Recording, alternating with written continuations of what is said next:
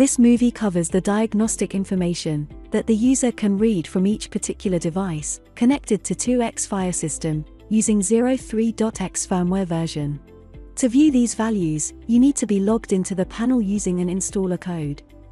To log into the panel as the installer, press F4 to select the main menu.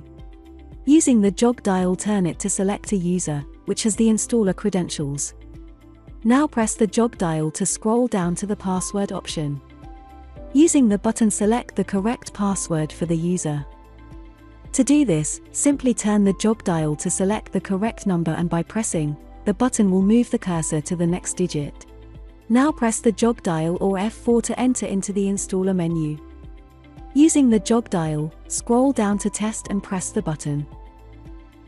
Now find Diagnostics entry, and press the button again. Then press the jog dial to select the first position individual device. Enter the device loop number and address of the device that you want to view. For this example, I will choose a device with address 11 on loop number 1. Now press the jog dial or F3 key to move to the next option, selecting the scanning mode. The available modes are STA, status polling mode, AV1, analog value 1 polling mode, AV2, analog value 2 polling mode, GRP, group status polling mode. Not all the modes are allowed for all the loop protocols. Where a polling mode is not supported by a device, the panel uses the default polling mode. In Aritech protocol, only AV1 and AV2 modes are available, and STA and GRP actually use AV1 mode. The A and B suffix indicates the loop channel used. By selecting AB, the polling is from both sides, and will normally be used for retrieving raw device data. Be aware, this option alters the normal detection scan to only poll the device under test. This means that no alarms are reported by the system while this test is being performed. Now, press F4 to select Enter, and start reading the device data. Val1 is an analog value 1 for AV1 or AV2 mode. The analog values displayed are the raw binary values received from the device. This should be around 60 in clean air for optical detectors. For 2000 series, AV2 mode is only relevant for a multi-detector, where it returns the heat value.